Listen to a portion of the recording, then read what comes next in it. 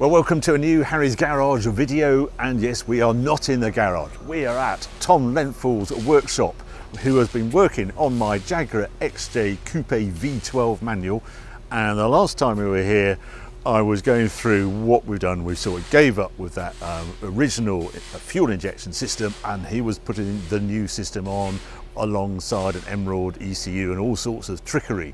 Since then it has been completed and the car has been set up on the dyno, and we both got a bit of surprise on the figures it produced. And I've come down today to collect the car, finally, a properly working XJC Coupe. So I am a teeny bit excited after all the nightmares we've had trying to get this car running properly. Today's the day when I drive away and I can finally get to enjoy it. Anyway, let's go around the corner, go see Tom. Tom, this is it then. Yeah, we're all done. It's ready. It is ready. Yeah, no, I'm very pleased with it. Really excited. Excited for you to drive it, actually. I can't wait. It's been a bit of a wait to drive it properly. Yeah, no, it's definitely been a challenge, hasn't it? Yeah, and you've said some very nice things, because you've been out in this, haven't you? I've done about 200 miles in it now. Have you really? Yeah. Yeah, so no, it's thoroughly tested. Yeah. Yeah. Well, shall we have a look? Do you want to have a look and see what we've been doing? See what you've actually done. I know you did pop down the other day and had a look at some of it, but yeah, this is it completed.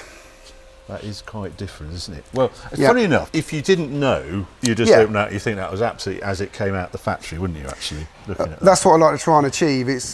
I like modifications that look like they're meant to be there. Yeah. I don't like to do stuff that sort of, you know, looks half-hearted or whatever, or it's you know, been bodged in there. If you're going to put it in, you might as well make it look as factory as possible, and that's as close as I can get, I think.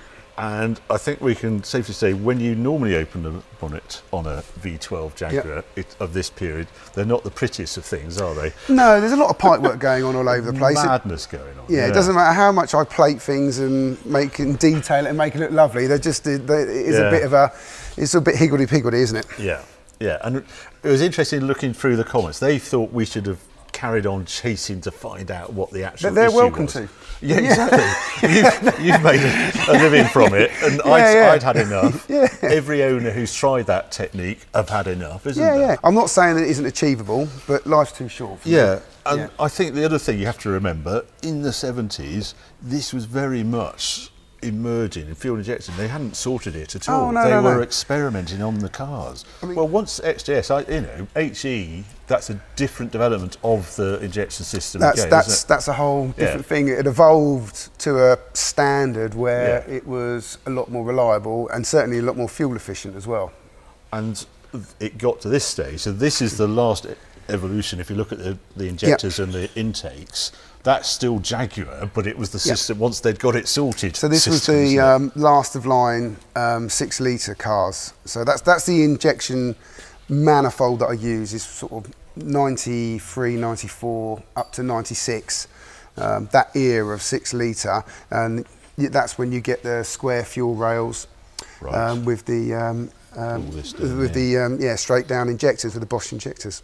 And in a way, that adds to the cost, because they're starting to get a bit hen's teeth, people who want the 6 litre manifolds, isn't it? I think this is going to be my only stumbling block. But every time I see one of these for sale or whatever, I just buy them, and I've stockpiled as many as I can, because and then of course what's going to happen is these will eventually run out, and then I'll have to come up with some other modification to make the earlier ones work. And just to say what was different on this, the bit I wanted to keep from the old injector system was my airbox and my bigger airflow meters that we found, you know, when we calculated throttle bodies, sorry. Yeah, that's right. 35% bigger. Yeah, so what I had to do in this instance was we took a set of manifolds, as we normally do, and then I had to have them machined and opened up to a larger bore to so that we match the ports of your throttle bodies. And I was quite surprised at the results. Well, we're going to get to the dyno bit. Okay. And the other thing is, it's all tidied up here, because we don't need any of those vacuum sensors. And the absolute manifold pressure sensor and the resistor pack is gone, and lots of wiring's gone. Yeah. And a whole lot more wiring has gone in. So you've taken the old wiring loom out, which is, I see, is on the bench over there. Yeah. So this is we make our own wiring loom, so we make all of the These is all the injector wiring, and then you've got wiring down for the coils. There's wiring going down to the front for the crank position sensor, and then it all comes up to a multi-plug underneath here, which then weans its way off into the car to the ECU. Yeah. Do you know, we probably ought to just let on what happened on the dyno, shouldn't we? Do you think? If I get my, I got a crib sheet. Have you got one, have you? Yeah, I brought some original brochures down. Jaguar 2 dual saloon car range, XJ 5.3C and 4.2C, and also V12 brochure for their new engine, which must be 60s. Was it a sales brochure? Yeah, I think so. Well, just for loads of swarf. It looks like it's wow. the blacksmith has sort of beaten it from iron on an anvil or something. But anyway, it's Lord of the Rings, isn't it? To have a look. But the power. Quoted power. So go on, what does it say standard? What should we have? Well, the one surprise when we get to the 5.3, the V12, was how low the power is on the 4.2. Yeah, they're rubbish. 4.2 is 170 horsepower. Yeah. Torque is 231 pound-foot. The 5.3 was 285 horsepower, 115 horsepower more than the 4.2. Torque, 294 pound-foot of torque. So yeah, fair jump there as well. Yeah. But it was that 100, you know, that you'd notice that if you had either 4.2 or 5.3. Oh my goodness. 4.2s with the automatic gearbox are just, oh god, you put your foot down and it's like, oh, you are literally waiting for something to happen. Yeah. They're a lot better with the manual. They're fine. Transformed. Yeah, they are transformed with a manual. As I know with this car. Which is, as we said in the other day, which is why I'm doing what I'm doing, and we're going down the supercharged route and we'll see what happens, you know. Yeah. So, but you want to know what this has got now? Well, you know. Well, what I'm going to do now is actually run the dyno. You'll join us on the dyno. Tom very kindly sent me this clip of it actually on the dyno, and then you'll see the power right at the end.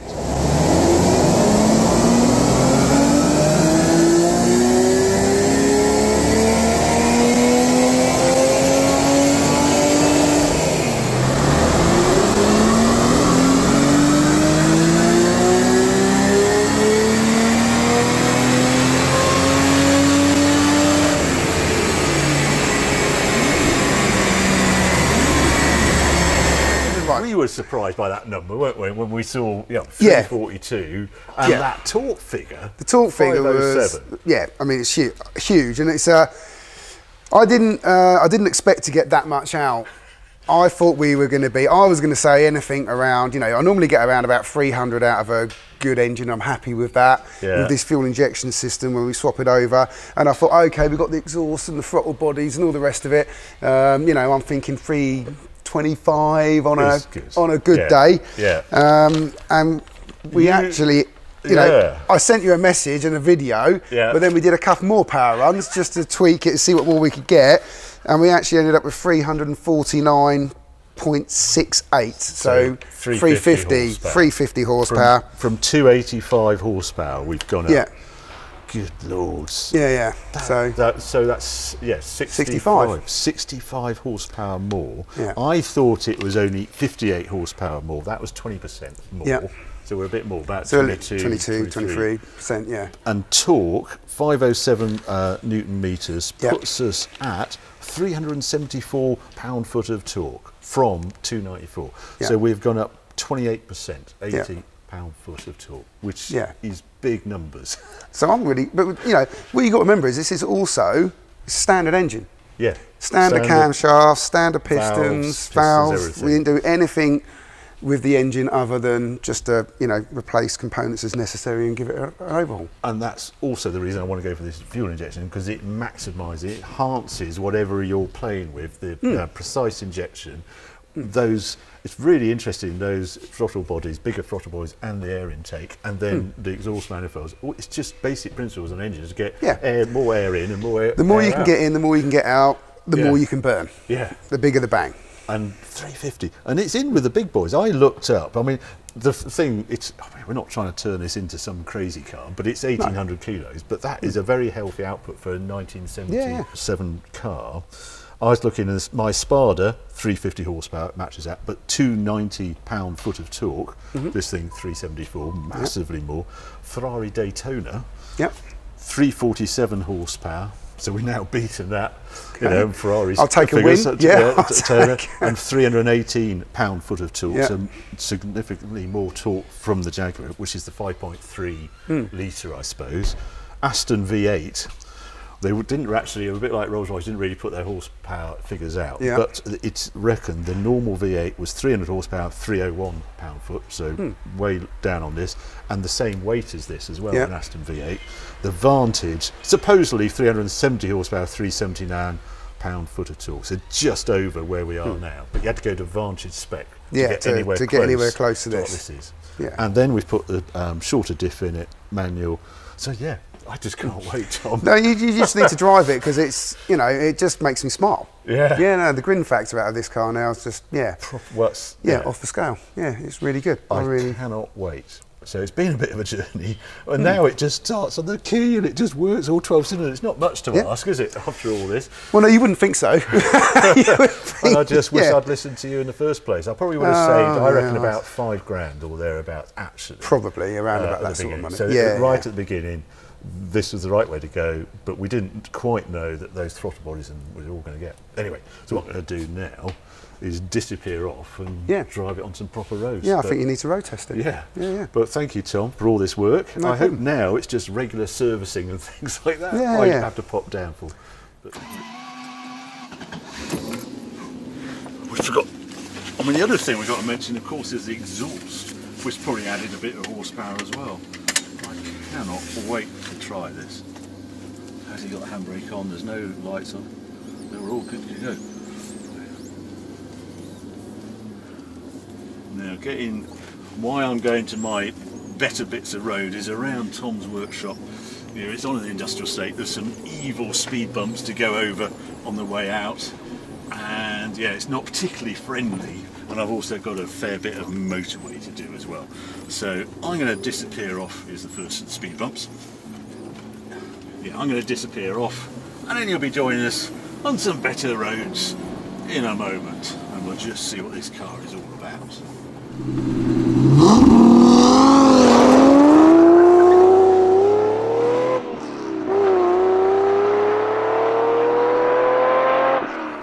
Well, I'm 80 miles in now, and I've been pleasantly surprised, as you'd probably expect, how refined it is. Actually, it's not crazy noisy. I was worried about that exhaust. First time I've actually driven it with that exhaust fitted, but no refined. I actually measured it on my little bit of road just because I thought this is quiet. 73 decibels, 73, 74 decibels, and there's a sharper throttle response as well.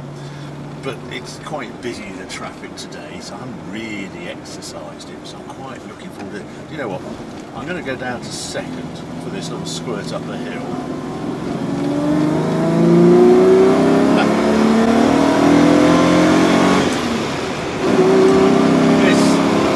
What a sound it is.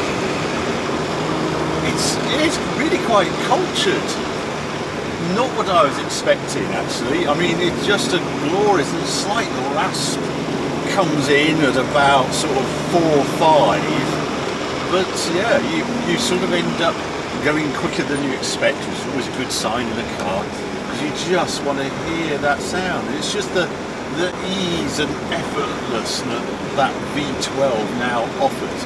I can hear a little bit of wind noise around the pillars.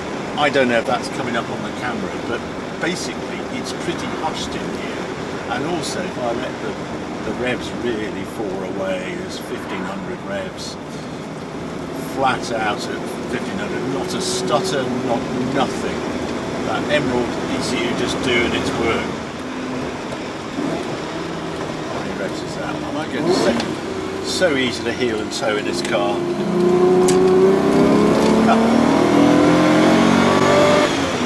Just revs so easily. It just feels absolutely sorted. I am not thinking, oh, it's nearly 50 years old, this car. It's extraordinary. I think the great thing about choosing Jaguar is it's always been a car for enthusiasts. You go all the way back, E-Type, Mark II, wherever, how far back you want to go, but it was the enthusiast choice. So there's always been enhancements available to this car, and this, I think, has the pick of them. The steering feel. Where do I begin? Momo wheel, transformative. Just the feel after that wood rim you normally got with a big rim. Manual gearbox, extraordinary. Just changes the character of the car completely, because the 3-speed auto is a very slushy 3-speed. It's very quiet, it's all for refinement. Manual taps you into that V12, which is a gem. Just wants to rev. Then we've got the brakes. I've upgraded the brakes, just different pads, same disc things, but just better pads. Lowered suspension, stiffer springs, dramatically stiffer springs and damper setup. But it just doesn't feel Jaguar, what you expect Jaguar to feel like. But it doesn't feel crazy stiff either. So that's really nice. Engine. Yes, I've put all that injection system. All I've done though is opened up its breathing potential. So it's not cammy, it's not poppy and sort of flat at the bottom end. It's just what you want this car to do.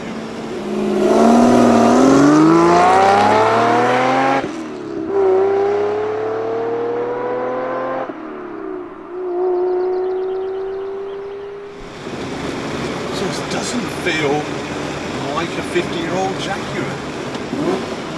It's just that zip in the acceleration there. It's a stiffer throttle. There's one difference. I have to admit, oh, listen to that. Oh, it's not. It's because it hasn't got massive grip and you've got those sidewalls. It slightly moves about. It'd be disconcerting if you jumped out of your M4 and into this. You wouldn't be quite sure what it was all about. But for me, that's what I want from this car. I want this mix of sort of slightly older, more delicate handling, so I'm not going so fast. But I also want the richness of that V12 to tap into and occasionally just extend it and hear those revs build with no downside, no harshness whatsoever.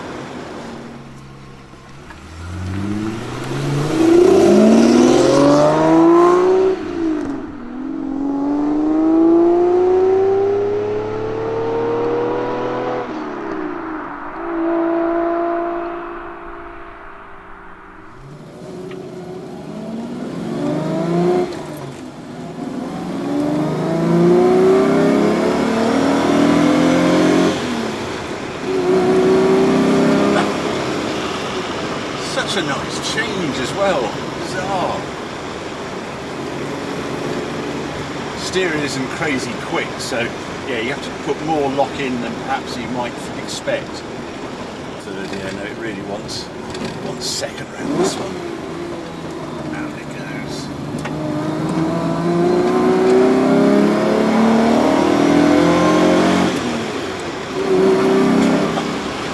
Oh, I could get used to this, but I'm going to get used to it. Oh, I could.